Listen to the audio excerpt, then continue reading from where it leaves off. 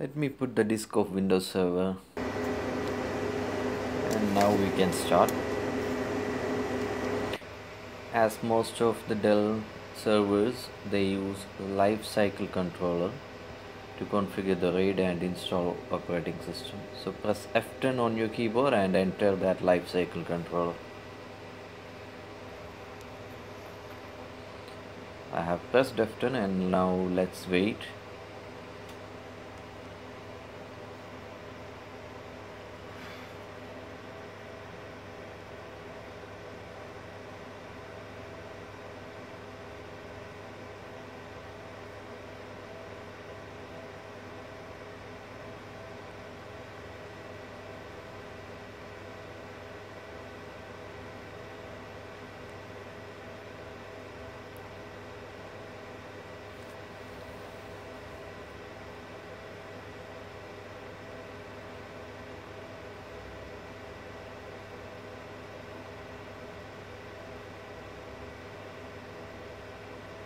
We are entering the life cycle controller.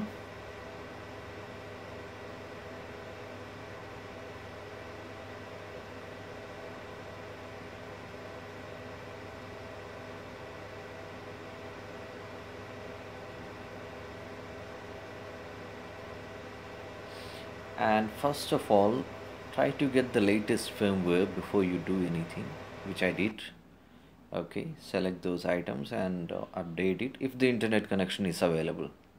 Then let's go to the configure RAID and deploy an operating system option, and then I will select configure RAID first, then next.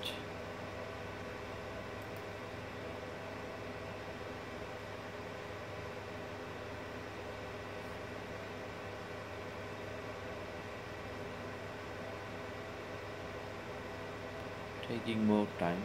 Okay, the RAID controller is PERC H330 adapter, and I will select Windows RAID, and if you click about, you can see the version of your lifecycle controller and UEFI version. Okay, I'm showing this because maybe the version which you are going to do will be different. You may not see that same option which I am clicking, but it will be still kind of similar. Okay, now as I click next, we can select the RAID which you want to configure. I will select RAID 5, and it requires minimum 3 hard drives. I have 4 hard drives. I will select 3 of them, and the fourth one I will choose the fourth one as a hot spare. I will not select that in this window. I will just click next, and I will give a name for the disk. You can give any name. Okay, and if you want, you can do the partition here, create the size of the logical drive, and select the hot spare disk right here.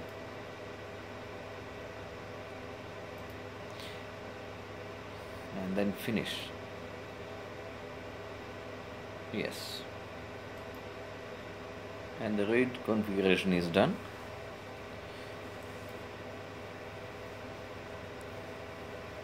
The partition, I am using this as a full partition. I will do the partition later when it boots from the Windows media, because I haven't decided how much size it's required for the C drive and all. And here the boot option, by default it will be BIOS. I would not recommend to choose the BIOS. Instead, I would recommend to use UEFI. If you choose the BIOS, it will not allow you to do the partition more than 2 TB. And now I have selected Windows Server 2022 as my operating system. As you saw that I have inserted the media already, and I have selected the option from here, and I am waiting for that window to show which says select the proper media.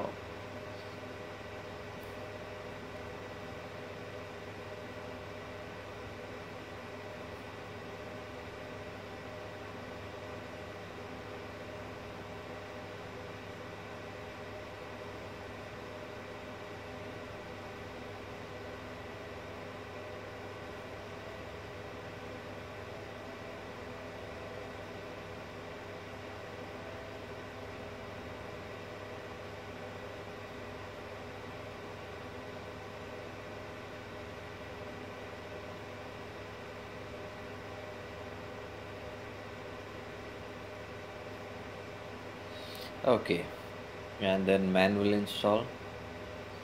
Click next, and I'm going to select the media. But even though I have selected the media, I saw that it's not booting from that DVD. When I click the finish button,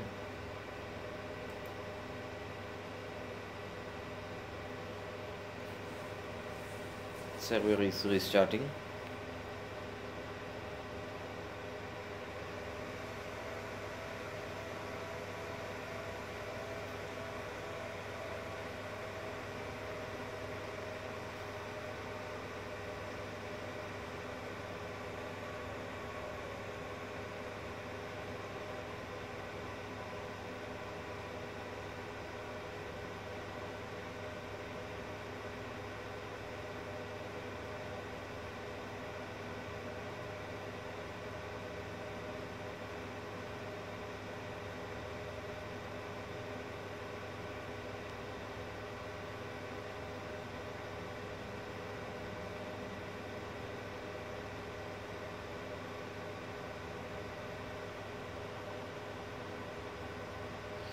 Okay, it's trying to boot from the DVD, but as I said earlier, boot failed. Now I have to do some tricks here. I will go to the boot manager. You can go to the boot manager by pressing F11 now, or you can go to the boot manager by pressing F11 when the system restarts or when the system boots. Okay, let me confirm that it's showing an error again. I will wait for a second attempt. Booting from DVD once again.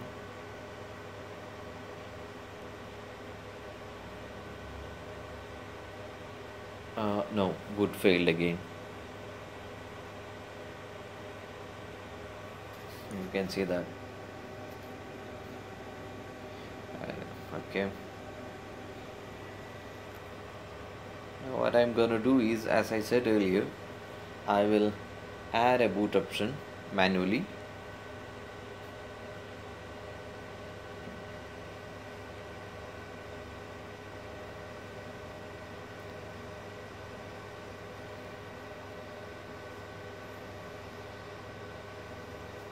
I will show you how I did that by restarting the machine and going to boot options by pressing F11.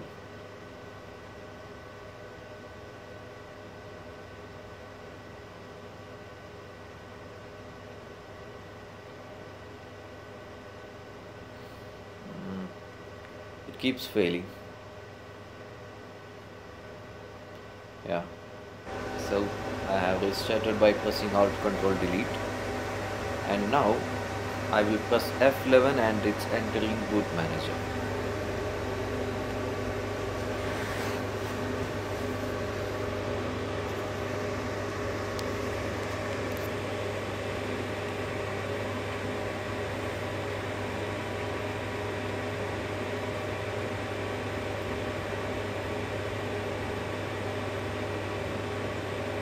Now I will go to one short UEFI boot menu.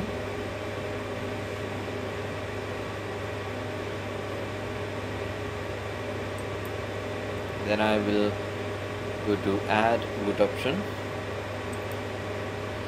and I will browse the DVD of Windows Server. I will go to EFI folder. Inside that boot folder, I would select the boot x64.efi and I will give it a name, 6 character minimum. Okay. And just below that, input optional data. It's optional, it's not mandatory. Anyway, I'm going to fill that. And commit changes and exit. Okay, now you can see the fourth option, it came there, which we added manually, and I'm going to select that. Now let's see whether it boots from that or not.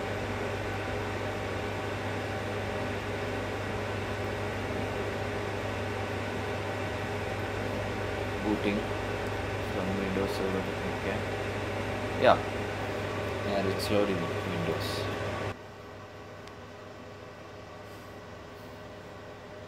I just want to verify a few more things, like the Windows can detect the hard drive, or it is showing the full capacity of the hard drive.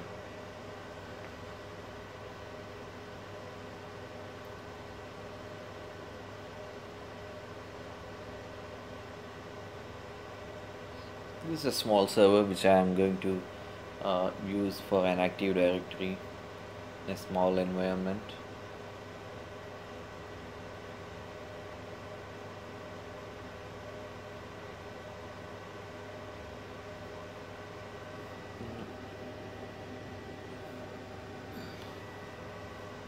I can see the progress bar, but my mobile seems like it cannot show the contrast between the real progress. Uh, it's hard to see from the mobile camera.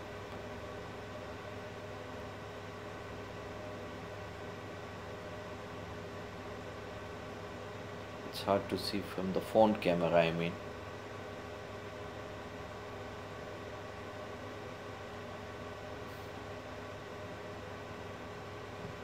But it's progressing.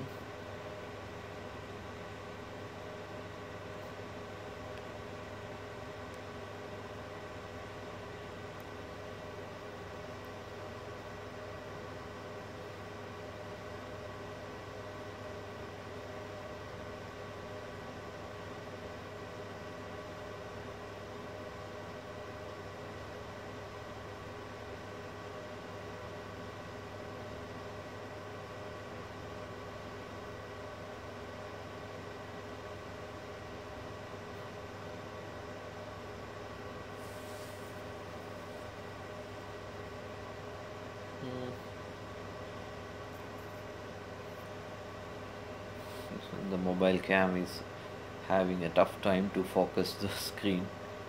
Sorry guys.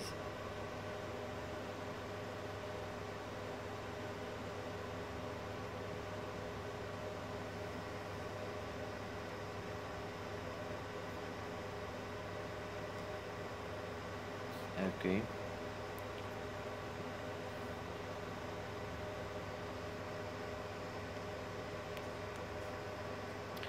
Okay, now select that, it is installed now.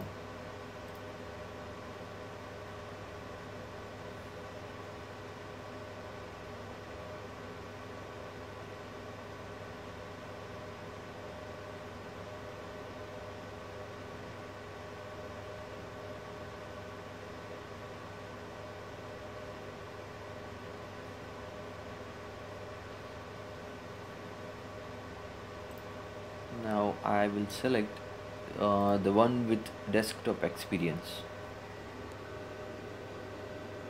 so that I can get the full graphical options, graphical interface.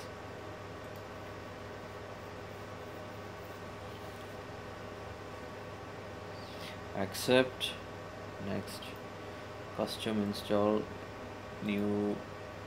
Okay, okay, seems working. If you have selected boot option as a BIOS, you will not be able to see the full capacity of this hard drive, especially if it is more than 2 terabyte. BIOS cannot detect that.